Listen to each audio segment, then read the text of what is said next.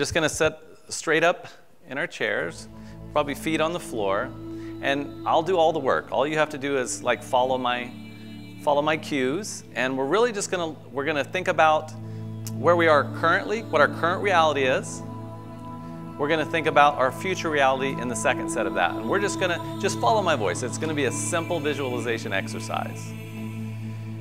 So simply close your eyes, take a deep breath in through your nose, and then out through your mouth, and just let out kind of an ah. So in through your nose, ah. Let me hear you. In, ah. Just do that a couple more times. In, and just let out a sigh. Ah. There you go. And so I want you to think about your current reality, what you're struggling with when you came into this room today. All of us have struggles. That's not unique. We all struggle in some area of our life. No matter how we've evolved, no matter how much work we've done, there's still more work to do. Whether that's just self-acceptance, self-love, change in vocation, change in relationship, we all have stuff that we can work on. But let's think about where we're at today currently. We wrote that out on our sheets. We went over that a couple times. What's our current reality? We're really going to think about what happens if we don't change that reality. If we walk out of these doors tonight, we get up in the morning and we don't do anything different than we've been doing. That feeling that we have an issue with is still going to be there if we don't start to make progress. So if we don't make the change and we stay exactly as we are, what does that feel like in a year from now?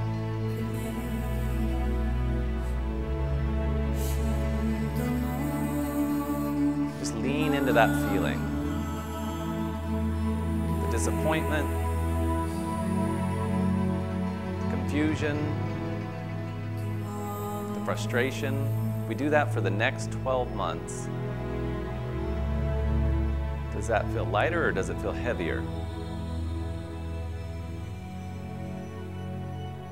Do you feel more empowered or less empowered?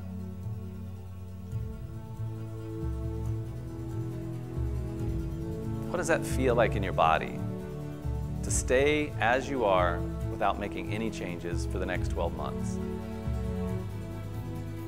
It's almost unbearable, right? Stick with me on this. Now let's push that same thing forward, but let's go 5 years into the future. Look at how not making these changes impacts your relationships, your health, your finances. Drag that with you. Drag the feeling that you've been experiencing in your reality. Let's drag that 5 years into the future. Just imagine looking at yourself in the mirror. What does that feel like?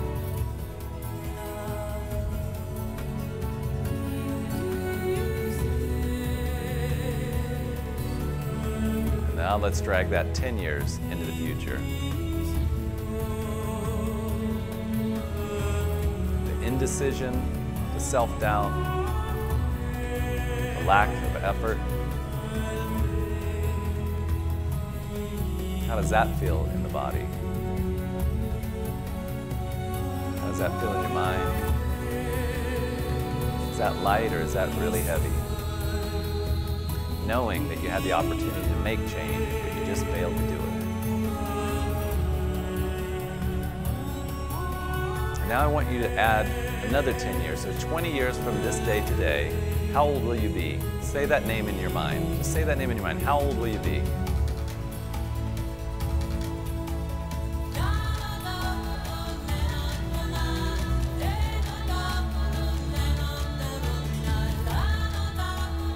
Didn't make the changes that you knew you should have. We didn't make those changes today, or we gave up too easily. We didn't stay the course, as you've heard many speakers say today. If we didn't stay the course, if we didn't put in the effort, if we didn't try, 20 years from now, when you're at that age, How does that feel? Kind of feels like a wasted life, doesn't it? Think of the people that you could have helped. Think of the people that you could have inspired. Think of the relationships that you could have had but didn't because you failed to take action. So 20 years from now, what's that sound like? What's the sound in 20 years from now if we don't make the changes we know we need to make?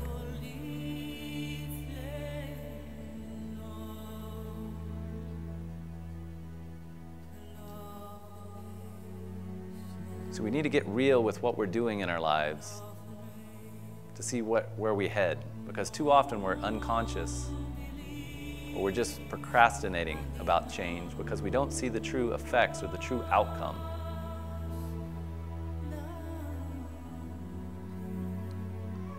But you can look back and see how your life's been impacted for however long you've been carrying this. When you didn't take action and what that experience is. Now drag that forward 20 years. How heavy does that feel? What level of illness does that create in the body?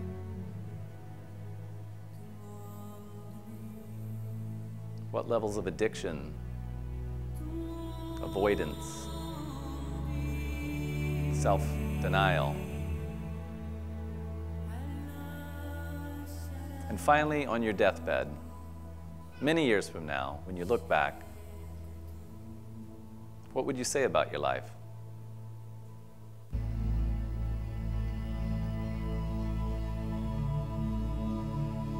Would you say it was a life well lived, or would you say you squandered the opportunities that you had?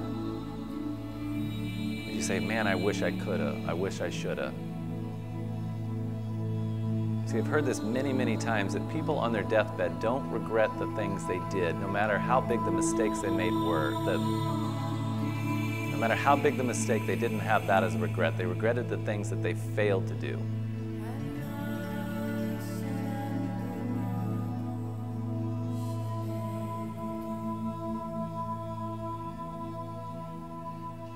Now I want you to come back from that. I want you to come back to the 20-year mark, the 10-year mark, the 5-year mark, the 1-year mark, and come back into this room today.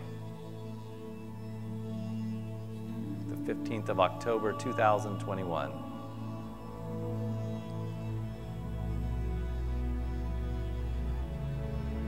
You heard Richard say it earlier, at any point you can make a decision that vastly changes the direction and the richness of your life. So now let's look at if we do make those changes, if we take those baby steps, if we keep moving forward each day for the next 12 months in the areas that are important to us. What does that feel like in just 12 months? What changes can you foresee in 12 months by just taking small incremental steps? Does that feel heavy like before, or does that feel lighter?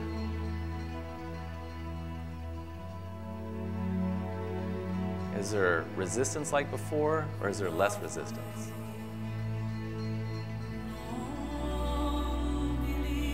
Now let's step into year 5. 5 years from now, making the decisions and changes that you made today. What does that life look like? More abundance, more happiness, more joy, more energy, more vibrance, greater impact in not only your life, but the lives of others? How does that feel?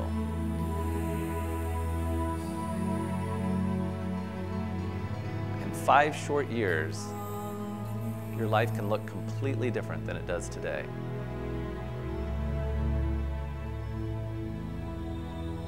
Now let's go 10 years into the future. What age will you be?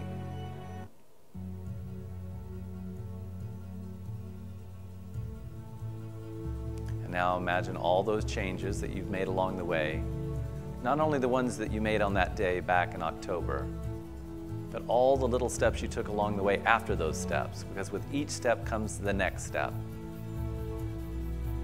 And with accomplishing those steps comes confidence.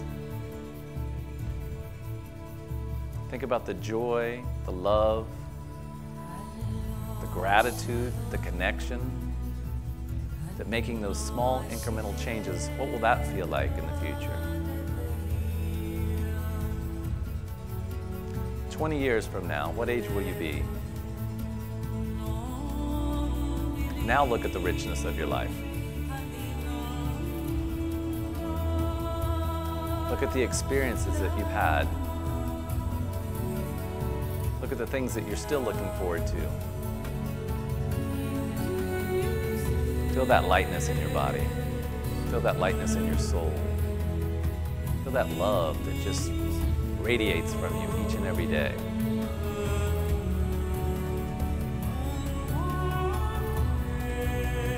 Now let's go to that final breath. Let's go to that final moment on this earth. Let's take ourselves there right now in our mind's eye.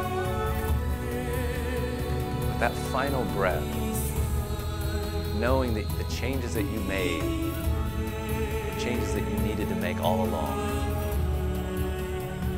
these new things integrated, expanded, grew, touched, empowered. With that last breath, with those last thoughts on this plane, feel the life that was well lived. Feel all the grace and the joy and the richness and the relationships.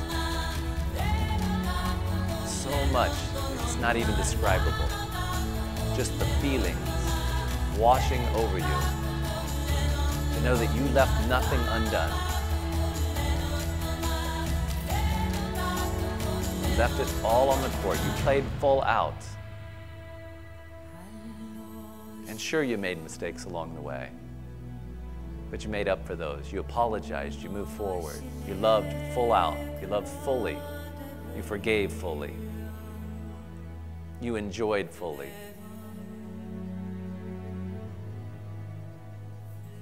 So which do you choose? Do you choose the life of regret? Or do you choose the life of love? God, isn't that what we all want? To love and be loved. To experience joy and gratitude. To connect. To squeeze every last drop of joy and happiness out of this life.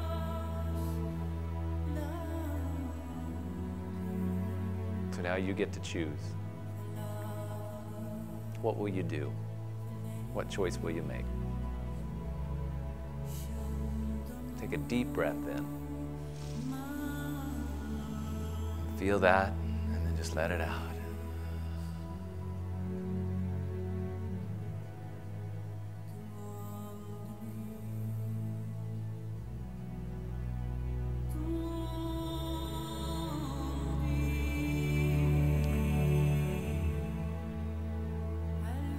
Feel any last feelings in the body.